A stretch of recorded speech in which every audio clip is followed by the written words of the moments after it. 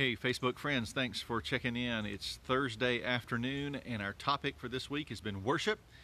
We've been talking about several of things that define our approach to worship and reasons that worship is essential for us. Really as humans and especially as followers of Jesus Christ. Yesterday we talked about hearing things, and I want to kind of do a part two on hearing things. Hearing things is an important part of worship. I lived in Columbus, Georgia for 9 years this last stretch, and 3 years at a time before that. One of the hallmarks, one of the regular points in the week in the life of anybody living right now in Columbus, Georgia, Saturday at 12 noon, you hear the tornado sirens. There's an impressive array of sirens across up and down the Chattahoochee Valley because of the number of tornadoes that come through there. It's an important thing to have, but that could mark your weekend. It could set your Saturday. You knew Saturday was halfway done at noon on every Saturday when that tornado siren went off. Now, you became accustomed to hearing it every Saturday.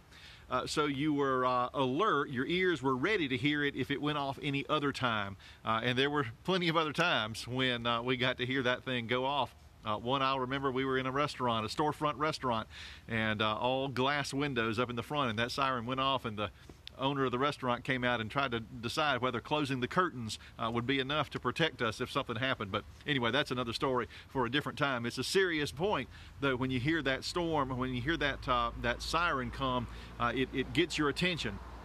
That's an important thing that happens in worship. It can happen in other settings, but especially in worship. Hearing things are an important part of worship. We want to hear God's word. Sometimes God's word is going to go off for us. Sometimes we think we already know what he has to say, but sometimes God's word needs to go off for us to kind of get our attention, like that siren.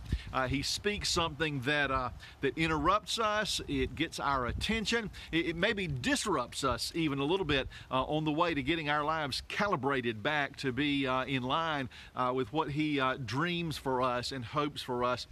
Part of worship is keeping our ears ready, keeping our hearts ready to hear when that siren goes off, when that word from God goes off. Sometimes it's encouragement. Sometimes it's challenge. Sometimes it's something that'll stretch us in some way.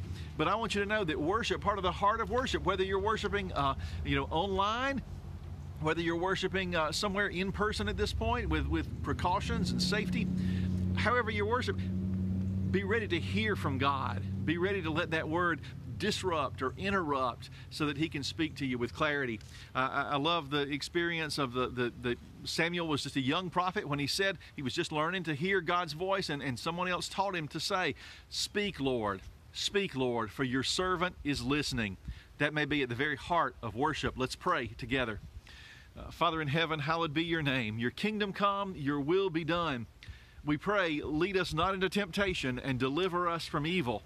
Father, one way you'll lead us and one way that you deliver us is when we can hear your word with clarity and in our worship respond in obedience. Father, we love you and thank you for speaking your living word, Jesus Christ, to us. And it's his name we pray. Amen. Hey, thanks for checking in on Thursday afternoon.